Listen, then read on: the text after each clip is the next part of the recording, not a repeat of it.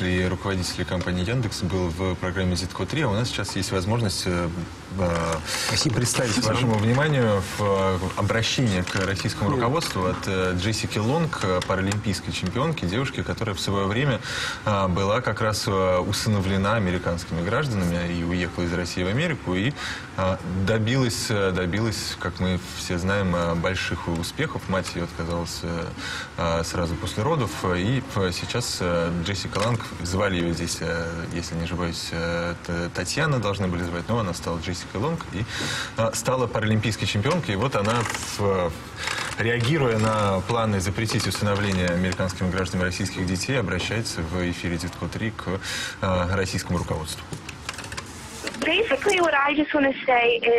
Единственное, что я хотела бы сказать, заключается в следующем. Все, что мы делаем, всегда есть в этом хорошая и плохая сторона. В равной степени бывают хорошие ситуации и плохие. Также это относится и к усыновлению детей. Есть огромное количество прекрасных историй про детей, которые смогли найти себе родителей. Я знаю, что очень многие знают мою историю, но, уверяю вас, есть великое множество других историй, вроде моей, когда российские дети были усыновлены американскими семьями.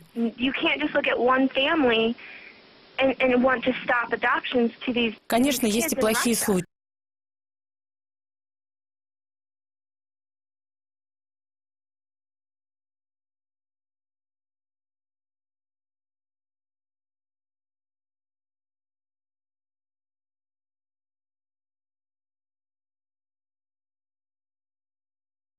Исходя из истории нескольких семей, нельзя запрещать усыновление американцами в целом.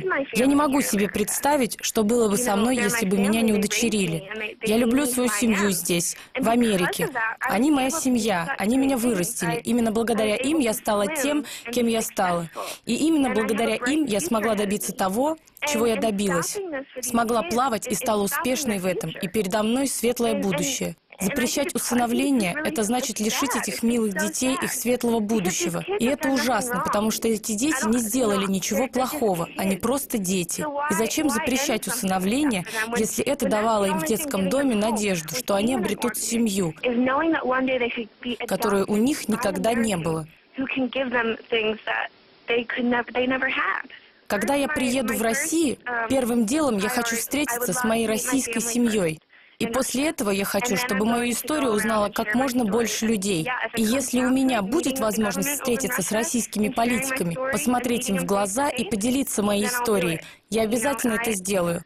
Усыновление дало мне будущее. Я попала в замечательную американскую семью. Есть огромное количество американцев, которые не могут иметь детей и были бы счастливы усыновить российских сирот. Это ужасно грустно, что кто-то пытается это запретить. Этого допустить нельзя.